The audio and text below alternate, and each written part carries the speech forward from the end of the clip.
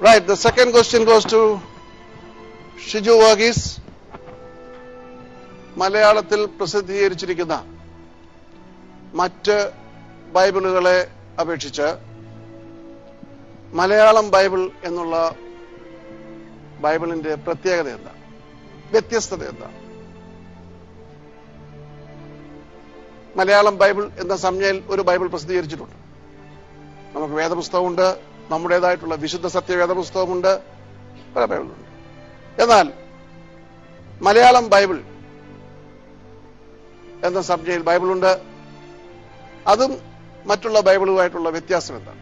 ഇതിലെ ഭാഷ നവീന രീതിയിലുള്ള ഭാഷാശൈലിയാണ് ഉപയോഗിച്ചിരിക്കുന്നത്. തീർച്ചയായിട്ടും ഓരോ പുതിയ ബൈബിളുകൾ പബ്ലിഷ് ചെയ്യുമ്പോഴും നവീന രീതിയിലുള്ള ഭാഷ ഉള്ളത് കൊണ്ടാണ്. പഴയത് മതിയെങ്കിൽ തീർച്ചയായിട്ടും പുതിയതിന്റെ ആവശ്യമില്ല. അത് ഷിജു മറ്റേ വടികൊണ്ട് വെട്ടാൻ പോയെന്ന് പറയുന്ന ഒരു മറുപടിയാണ്. എനിക്ക് കൃത്യമായ മറുപടി ആവശ്യം. പിന്നീട് മറ്റൊരു പ്രത്യേകത, രണ്ടാമത്തെ പ്രത്യേകത, അത് ബൈനറിനുള്ളതാണ്. ബൈനറിന്റെ വ്യത്യാസമാണ്. എന്താണ് ഇതിന്റെ വ്യത്യാസം? Tell me. രണ്ടാമത്തെ പ്രത്യേകത. ഇവിടെ മാനസിക ഉത്തരം പറയാനായിട്ട് കാത്തിരിക്കുന്നു. രണ്ടാമത്തെ എന്റെ പ്രത്യേകത, ഇത് വായിച്ചാൽ വളരെ വേഗത്തിൽ നമുക്ക് വളരെ വേഗത്തിൽ മനസ്സിലാകും. മറ്റുള്ള ബൈബിൾ വായിച്ചാൽ മനസ്സിലാവുകയില്ല. മറ്റേതിന്റെ ചില ഭാഷാശൈലികളൊക്കെ വളരെ വ്യത്യസ്തമാണ്. റൈറ്റ്. ഈ മലയാളം ബൈബിൾ ആരാ പബ്ലിഷ് ചെയ്യുന്നറിയാമോ? താങ്കൾ അത് വായിച്ചിട്ടുണ്ടോ? വായിച്ചിട്ടില്ല. പിന്നെ എങ്ങനെ മനസ്സിലായി ഭാഷാശൈലിയിൽ പ്രത്യേകം മനസ്സിലാകുമെന്ന്? ഭാരത് ബൈബിൾ സൊസൈറ്റിയാണ്. ഭാരത് ബൈബിൾ സൊസൈറ്റിയുടെ ബൈബിൾ അല്ല അത്. അവിടെയാണ് തെറ്റുപറ്റിയത്. That is not the right answer. Manasi, പഴയ ലിപിയിലാണ് ഇത് എഴുതപ്പെട്ടിരിക്കുന്നത്.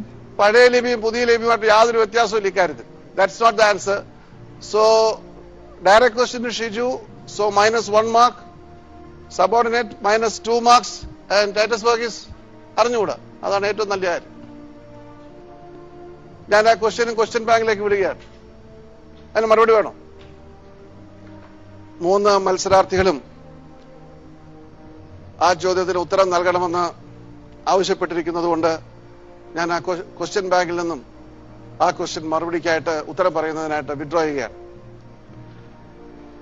ഒരു ബൈബിൾ പരിഭാഷകൻ എന്നുള്ള നിലയിൽ ബൈബിൾ പരിഭാഷകളുടെ വ്യത്യസ്തത മനസ്സിലാക്കണം. ബൈബിൾ പരിഭാഷകൾ 2 തരത്തിലുണ്ട്. ഒന്ന്, വാക്യാനുവാക്യ പരിഭാഷ. ഒരേ വാക്യം എവിടെ നിന്ന് വായിച്ചിരുന്നാലും ആ ഒരേ വാക്യത്തിന്റെ അതേ പ്ലേസ്മെന്റ്, അതേ അർത്ഥം. അതാണ് വാക്യാനുവാക്യ, വേഴ്സ് ബൈ വേഴ്സ് ട്രാൻസ്ലേഷൻ. സാധാരണ ട്രാൻസ്ലേഷൻസ് അങ്ങനെയാണ്. എന്നാൽ മറ്റു രീതിയിലുള്ള ബൈബിളുണ്ട്. ആശയം വ്യക്തമാക്കാൻ മാത്രം വാക്യങ്ങൾ സ്ഥിരമായിട്ട് ഒരു സ്ഥലത്തുള്ള മറ്റ് ബൈബിളുകളിലൊക്കെ കാണുകയില്ല. ആശയം വ്യക്തമാക്കാനുള്ള ട്രാൻസ്ലേഷൻ, അതിന് പാരഫ്രൈസ് ബൈബിൾ എന്ന് പറയും. താങ്കൾ പറഞ്ഞ മലയാളം ബൈബിൾ, അതിന്റെ വ്യത്യസ്തത, അതൊരു പാരഫ്രൈസ് ബൈബിളാണ്. ലളിതമായി ആശയം മനസ്സിലാക്കാനായിട്ട്. അത് പബ്ലിഷ് ചെയ്തത് ഓശാന പബ്ലിക്കേഷൻസ് ആണ്. ഓൾറൈറ്റ്. അത് ഒരു പരിഭാഷകന്റേതായിട്ടുള്ള നിലയിൽ ഞാൻ മറുപടി നൽകുകയാണ്. ഇംഗ്ലീഷിൽ ഇതുപോലെയുള്ള പാരഫ്രൈസ് ബൈബിൾസ് ഉണ്ട്. The living Bible is an example. പക്ഷേ ഒരു പഠനത്തിനോ ഗാഠമായ വായനയ്ക്കോ അത് ഉപയുക്തമല്ല. കാരണം ഇത് വളരെ ലളിതമായിട്ട് സാധാരണയായിട്ട് ആളുകൾക്ക് വായിച്ച് പഠിക്കാനുള്ള, മനസ്സിലാക്കാനുള്ള കാര്യം. പക്ഷെ നമ്മെ സംബന്ധിച്ച് നാമൊക്കെയും വാക്യങ്ങളെ കൃത്യമായി മനസ്സിലാക്കി, അധ്യായമായി മനസ്സിലാക്കി. അവിടെ വാക്യങ്ങളും അധ്യായങ്ങളൊക്കെ ഉണ്ട്. പക്ഷേ അതിൻ്റെതായിട്ടുള്ള പൊതുവായ ആശയം മാത്രമായിരിക്കും കൃത്യതയുള്ളത്. അണ്ടർസ്റ്റുഡ്? യെസ്. റൈറ്റ്.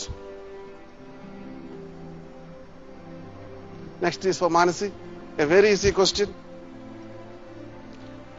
ബാബേൽ ഗോപുരം പണിതത് എവിടെയാണ്? ബാബേലിൽ.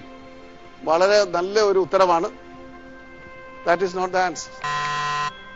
ഇപ്പോൾ ഞാൻ ചോദിക്കുകയാണ്, സെക്രട്ടേറിയറ്റ് എവിടെയാണ്, അല്ലെങ്കിൽ കാഴ്ചബംഗ്ല എവിടെയാണെന്ന് ചോദിച്ചാൽ മാനസ് പറയുകയാണ് കേരളത്തിലാണ്. ഉത്തരം വളരെ ശരിയാണ്, കേരളത്തിൽ തന്നെയാണ്. പക്ഷെ കേരളത്തിൽ എവിടെയാണെന്ന് വീണ്ടും ചോദിക്കുകയാണെങ്കിൽ പറയും അല്ലേ? അങ്ങനല്ലേ? So I want A clear answer. Who has pressed the buzzer? Shaiju. എനിക്ക് പഴയ പോലെ വായിക്കാതെയുള്ള ആരാ എവിടെ പബ്ലിഷ് ചെയ്യാൻ അറിഞ്ഞുകൂടാതെ പറയരുത്, തന്നെ വഴിതെറ്റിക്കരുത്. Right? Manasi gets -1 mark. Shiju വർഗീസിന് +5 കൊടുക്കാനുള്ള ആഗ്രഹത്തോടുകൂടി ചോദിക്കുകയാണ്. യെസ്, ഷിനാർ ദേശത്ത്. ഷിനാർ ദേശമാണ്. അതിനൊരു പ്രത്യേക വിശേഷണമുണ്ട്. ഷിനാർ സമഭൂമിയിൽ. ഷിനാർ സമഭൂമിയിൽ. ഷിനാർ ദേശം വേറെ, Shinar. Do you agree with me? അതോ മറ്റേ ബൈബിളിലുള്ള മറുപടി കറക്റ്റ് അല്ലേ? ഷിനാർ സമഭൂമി. ഇപ്പൊ ഞാൻ എന്താ ചെയ്യേണ്ടത്? ഷിനാർ എന്നുള്ള മറുപടി ടൈറ്റസ് വിദഗ്ധമായിട്ട് അവിടുന്ന് പിടിച്ചെടുത്തു. ഉത്തരം ശരിയല്ലെന്ന് പറഞ്ഞു കഴിഞ്ഞപ്പോൾ മനസ്സിലായി അവിടുത്തെ കുന്നും താഴ്വരയും ഒന്നും അല്ല, സമതലമാണെന്ന്. അങ്ങനെ വളരെ വിദഗ്ധമായിട്ടുള്ള ഓപ്പറേഷനിലൂടെ അദ്ദേഹം സമതലമെന്ന് പറഞ്ഞു. അതുകൊണ്ട് എനിക്ക് പൂർണ്ണമായ മാർക്ക് തരാൻ സാധ്യമല്ല. കാരണം മാനസിയുടെ ഉത്തരത്തിൽ നിന്നും ഷിജു വർഗീസിന്റെ ഉത്തരത്തിൽ നിന്നും താങ്കൾ പണ്ടെവിടെയോ വായിച്ച ആ ഭാഗം കൃത്യമായിട്ട് ഓർക്കുവാൻ മുഖാതിരൊരുക്കി. അതുകൊണ്ട് ഷിജുവിനും ഷിനാറിനറിയാമായിരുന്നു, ബാക്കിയത് താഴ്വരയാണോ പർവ്വതമാണോ എന്നറിയാൻ വയ്യാത്തത് കൊണ്ട് +3 marks four Shiju Varghese. And how much should I give you? No, that's okay. No, that's fair enough. +2 marks for him. ഇങ്ങനെയുള്ള ക്ലൂ കണ്ടുപിടിക്കാനായിട്ട് അവസാനം വരെ നിൽക്കരുത്. ചിലപ്പോൾ ഇവര് തരുന്ന ക്ലൂ തെറ്റായിരിക്കും. വളരെ വിദഗ്ധമായിട്ട് അവർ തെറ്റിക്കാൻ സാധ്യതയുണ്ട്, പ്രത്യേകിച്ച് Shiju. So that is fine, which means all the 3 questions are over. Right? ഇനി നമുക്കുള്ളത് ബമ്പറാണ്.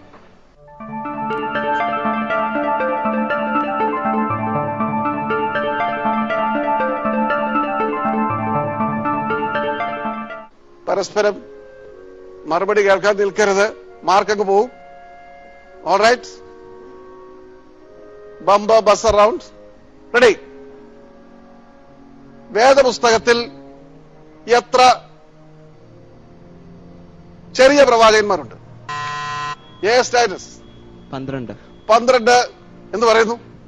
12 അവരെല്ലാവരും പറയുന്നതുകൊണ്ട് 12 ചെറിയ പ്രവാചകന്മാരുണ്ട്. Answer is right. Titus Vergis gets +5 marks for that question.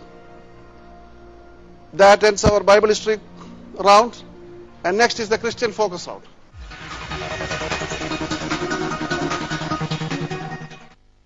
യഹോവ എന്റെ ഇടയനാകുന്നു, എനിക്ക് മുട്ടുണ്ടാകയില്ല. അമ്മച്ചി, യഹോവ ഇടയനായാൽ കാലിന്റെ മുട്ടാണോ കൈയിന്റെ മുട്ടാണോ ഇല്ലാതാവുന്നത്?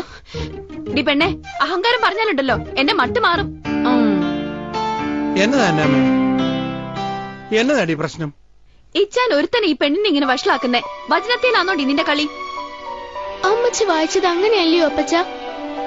ഡി അഹങ്കാരി, മലയാളം വായിക്കാനൊക്കെ എനിക്കറിയാം. അതങ്ങനെ തന്നെ ആ വാക്യം. അന്നാമ്മ, നീ ഒന്ന് തണുക്ക്. നീ വായിച്ചത് ശരിയാ.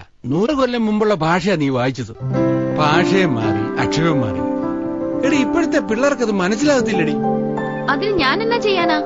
എടി, അതിന് ഞാൻ വായിക്കുന്ന പുതിയ പരിഭാഷയായ വിശുദ്ധ സത്യവേദ പുസ്തകം വായിക്കണം.